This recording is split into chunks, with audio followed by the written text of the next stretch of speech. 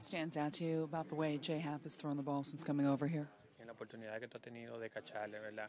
¿Qué es lo que ha sobresalido desde tu punto de vista, ¿verdad? Cada vez que tú trabajas con Hap. Bueno, nos mantenemos atacando a los bateadores en la misma página. Que tratar de tirar el try uno y después de ahí ver con qué podemos acelerar. Yeah, well, we're always attacking, in attack mode. The big thing for us is to get strike one, and once we do that, it like gives you room to work and find a strategy to get the guys out. Because of his attack mentality overall, does it make it a pretty easy guy for you to catch?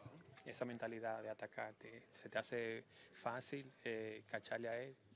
Bueno, nunca es fácil. El plan que llevamos antes del juego, tratar de desde la misma página y hacer los picheos donde tiene que hacerlo, y llamar el picheo correcto y eso es lo importante.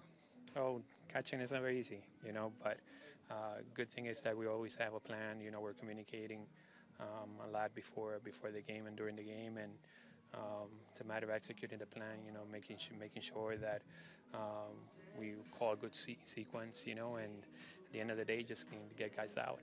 You ran into a little trouble there in that third inning. What happened on the pass ball? Tuvieron un poquito de problema ahí en el tercer inning.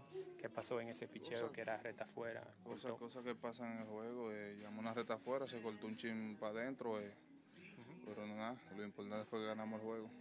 Yeah, as you know, part of baseball right there, that pass ball, I called for a fastball outside and cut inside, or try to do the best I could there. But, the important thing is that at the end of the day, we were able to win the game. Aaron, what was it about the at-bat quality in the seventh that allowed you guys to break out there? ¿Qué tú dirías que fueran esos turnos de calidad en ese séptimo inning donde ustedes batallaron y pudieron anotar esa carrera? ¿Cómo describe un poquito eso? Para describir el turno mío, de nada, tratando de buscar un picheo en la zona, ya que ellos no me están tirando muchas retas. Traté de calmarme lo más posible que pude y nada, pude de ir de try a coger la base por bola, que eso fue lo importante. Y Nick Walker hizo tremendo trabajo, 3-2, le dejan un picheo alto a la zona y le hizo un buen swing. Yeah, definitely, like you said, quality at bats in that inning. In my at bat, I was trying to be patient. They're not throwing me many fastballs. It's a lot of stuff outside of the zone, so I was trying to be calm. Wait for a good pitch to hit. Ended up walking, and then Walker came in. Great at bat, 3-2. Left a fastball there for him, and a light for slider, not a fastball. Did you sense that? And he was able to connect on that at bat. Gave us the lead. Did you sense that you guys were pretty fired up because of Aaron coming back today? And what did you think of his at-bat quality for first game in a month and a half? ¿Sentiste la energía en el equipo ahora con Aaron regresando? ¿Cómo lo viste en su primer juego, en su primer turno? Bueno, siempre tenemos la energía en el logado. Él siempre ha estado en el logado ahí con nosotros, apoyándonos.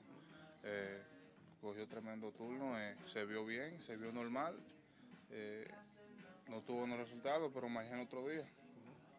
Well, the energy has always been good because, he's always been there in the dugout with us, throughout his injury. I saw him the judge that I'm used to seeing, great at bat there.